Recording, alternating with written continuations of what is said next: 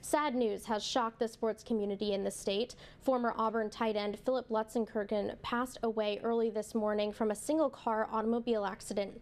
The crash occurred near LaGrange, Georgia at approximately 3 a.m. this morning. Georgia State Police say Lutzenkirchen was ejected from the SUV when it overturned several times after the driver ran a stop sign and lost control of the vehicle.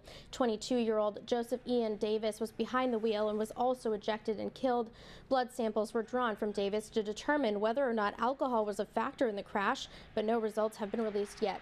The other two passengers were treated and released from West Georgia medical centers. More information and reaction around the sports world is coming up straight away in your Home Team Sports.